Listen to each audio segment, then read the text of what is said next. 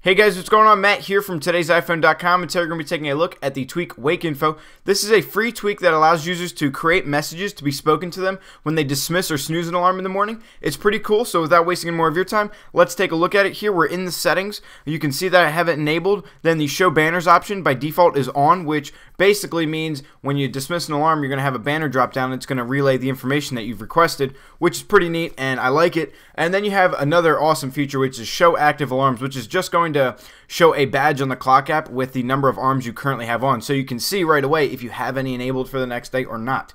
So I'll be showing you guys that in a second. And then here's the really cool part, the configure messages. So let's just look at dismiss.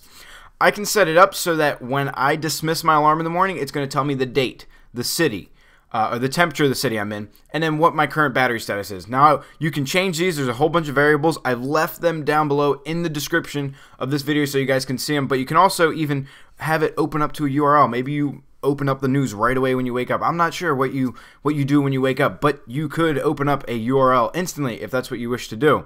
It's pretty cool. So I'll show you guys the test data here. Now, this is all dummy info. It doesn't relay over to where I'm currently at. Today is April 2nd, 2013. The time now is 1:24 p.m. The temperature at Cupertino is 86 degrees Fahrenheit. Battery charged at 100%.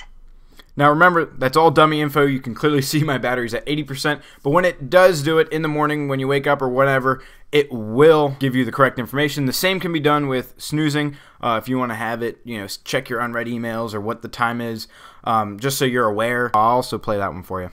It is Tuesday. The time now is 1:25 p.m. You have 2 unread emails. See? So there is the voice. Now you can also customize the voice, change it up. You do have some language choices here as well.